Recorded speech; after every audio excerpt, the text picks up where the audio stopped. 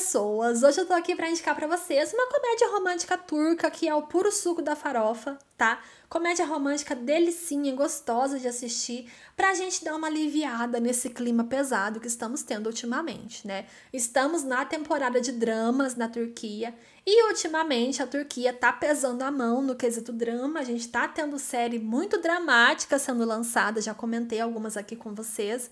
E aí eu pensei, vou procurar uma comédia romântica, uma série mais levinha, pra dar uma amenizada nesse clima pesado dos dramas, entendeu? E aí eu quis trazer essa indicação pra vocês assistirem, dar uma aliviada aí também, né? Vamos equilibrar a coisa, porque se a gente assiste só drama, a gente fica doido, né? Vamos ser sinceros aqui, porque a Turquia esse ano tá exagerando os dramas, né, gente? Então, bora que hoje eu vou indicar comédia romântica, puro suco da farofa, entendeu? E é isso. Eline Veresk, ou Segure a Minha Mão, Amor, acho que é essa a tradução, o nome tá aqui. É uma série que tem 11 episódios e vai contar pra gente a história de um pai solteiro que acaba se apaixonando pela babá da filha dele. Gente, pensa numa série que é o puro suco da farofa, que não tem um personagem ruim e vários casais pra gente shippar. Tá, é essa história aqui, é essa série aqui. Já começo falando que o final dessa série não é dos melhores, porque aparentemente ela foi cancelada. Só que ela tem um final bosta, mas é um final feliz. Ela é aquele final corrido que a gente já tá acostumado a ver em séries turcas que foram canceladas, tá?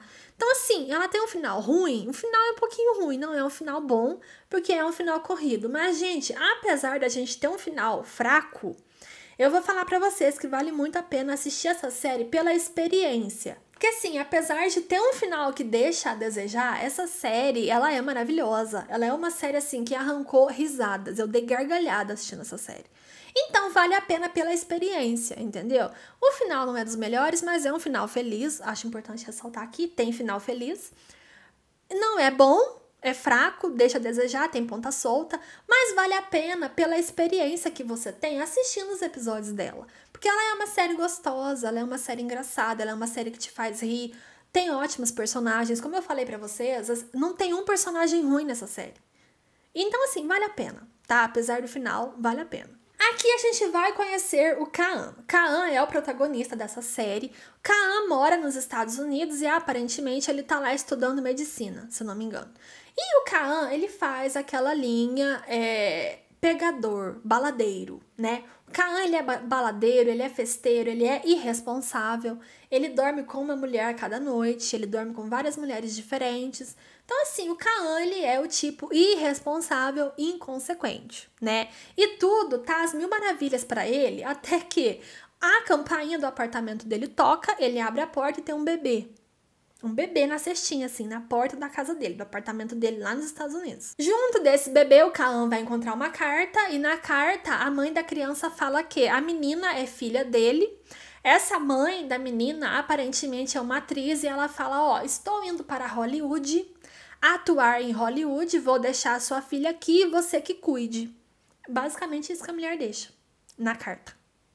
E aí, gente, o Kaan faz o teste de paternidade e ele descobre que a menina realmente é filha dele, a bebezinha. O nome dessa bebezinha é Suelen, mas eles chamam ela ali de Sui. E aí ele faz o teste de paternidade, descobre que a criança realmente é filha dele e ele cuida da criança. E aí ele volta para Istambul. Ele arranja emprego em uma empresa que foca na área das ações, uma empresa de ações, que trabalha nessa parte das ações, sabe, mercado, enfim. E aí ele arranja um emprego nessa empresa e começa a viver com a filha, com a bebezinha, em Istambul. Vale ressaltar que o Kaan, ele vem de uma família bem tradicional de Antep. O avô dele é um senhorzinho muito rico e era o avô que bancava ele quando ele estava nos Estados Unidos. Quando o Kaan se muda com a filha para Istambul, ele não conta pro avô dele que ele se mudou e ele não conta pro avô dele que ele tem uma filha. E toda a família do Kaan vive em Antep, né? E o que vai acontecer? Esse avô dele tem um melhor amigo, os dois foram juntos para a guerra quando eram jovens e esse amigo dele salvou a vida dele. Então, ele se sente em dívida com esse homem, né? Então, a gente tem os dois ali conversando e o que que eles decidem? Eles decidem que eles vão casar os netos deles. Então, o avô do Can decide que vai casar o Can com a neta do amigo dele, entendeu? Gente, o avô do Can, ele é um personagem muito importante para a história e ele é uma figura, tá? Ele não é o tipo de avôzinho que a gente odeia, ele é o tipo de avô que a gente ama. Ele é uma figura, ele é muito engraçado e ele é um dos meus personagens favoritos dessa série. O avô é um ícone. Então, assim, os dois velhos combinam de casar os netos. Deu pra entender? Acho que deu. E o nome da neta do amigo dele é Aiperi. E todo mundo vive em Antep, tá? E o que que vai acontecer? É óbvio que a Aiperi não vai estar nada contente com essa ideia de casar com um cara que ela nem conhece. Então, o que que ela faz? A Aiperi, ela resolve fugir para Istambul para ir atrás da irmã dela que vive lá.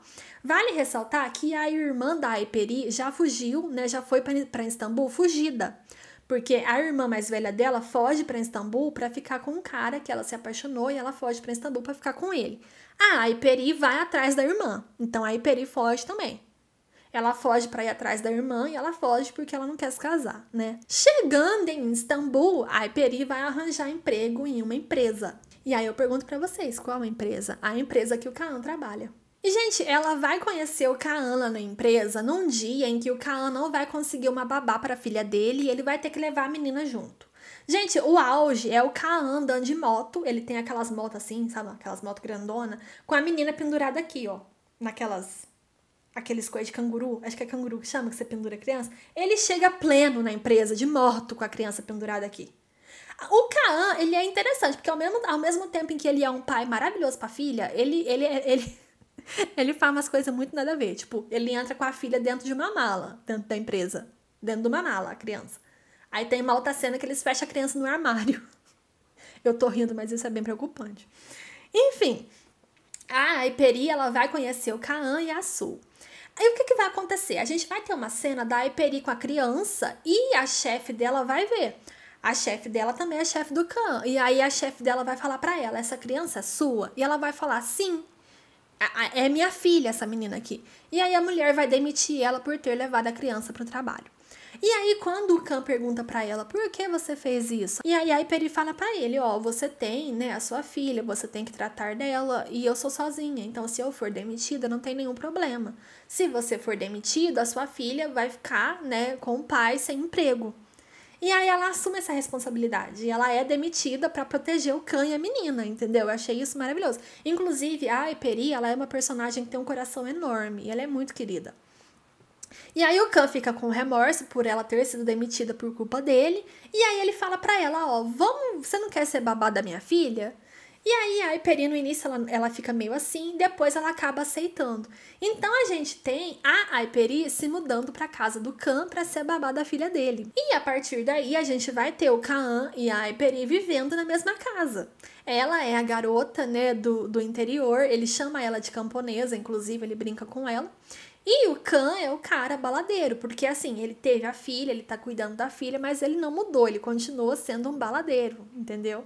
Gente, o Khan, ele é um pai maravilhoso, com ressalvas, mas ele é um pai maravilhoso. Eu gostei muito do personagem, as cenas dele com a garotinha. Gente, a bebezinha é a estrela dessa série, tá? Que bebezinha perfeita. E ela é muito tranquila nas gravações, eu achei isso sensacional também. A bebê, gente, ela é tranquila. Ela é, sabe? Gente, que atriz nata aquela bebê. Nasceu pra ser atriz. Enfim, as cenas dela e do Khan são muito fofas. E o Khan, ele é um bom pai. Apesar de algumas situações ali, ele é um bom pai pra menina. A gente vai ter esse casal se aproximando ao longo da série. E, obviamente, muita coisa ainda vai acontecer entre esses dois, né? No momento em que o Khan descobre que o avô dele quer casar ele com uma camponesa, ele fica puto porque ele não quer se casar com a camponesa. Mas vale ressaltar, a camponesa já tá dentro da casa dele, a noiva dele, e ele não sabe.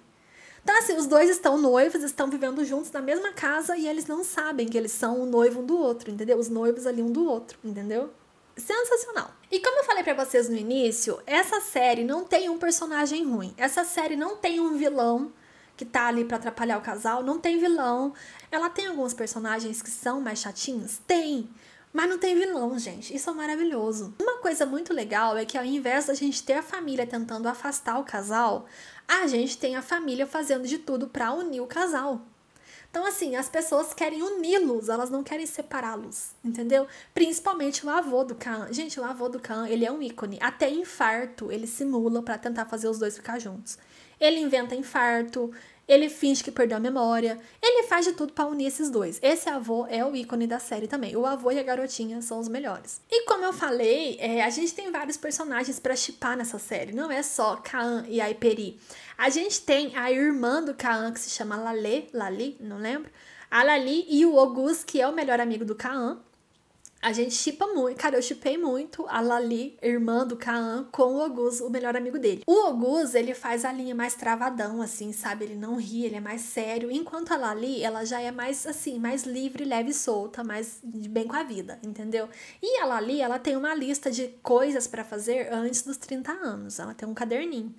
E nessa lista tá escrito lá, beijar um cara. E aí ela vai lá e beija o Ogus, assim, do nada. Então, assim, melhor casal da série pra mim foi Lali e Ogus. Eles são maravilhosos e shippei esses dois horrores. E além deles, a gente tem a irmã da Iperi, que é a Kirasa fugida, né? E o outro amigo do Kaan, que é o Mesut. A Kiraz, vou falar pra vocês, a Kiraz foi uma das personagens mais chatas da série. Ela é legal no início, mas ela vai ficando chatinha ao longo da história. Mas o Mesut, ele é uma figura, ele é o fofoqueiro. E muita coisa que acontece entre a Iperi e entre o Kaan é por culpa das fofocas do Mesut. Então o Mesut é o fofoqueiro desbocado, boca de sacola, maravilhoso também. Temos um funcionário do avô do Kaan que vai se apaixonar pela vizinha do Kaan, que é a cabeleireira. Só que essa vizinha do Kaan gosta do Kaan. E aí o Selô, o funcionário do avô, vai se apaixonar por ela. Enfim, gente, o que mais tem nessa série é casal pra shippar, entendeu? A série, ela segue essa linha farofa com várias cenas super hilárias. Eu vou falar pra vocês, eu dei muita gargalhada boa assistindo essa série. Eu dei muita risada, porque ela é uma farofa mesmo, assim.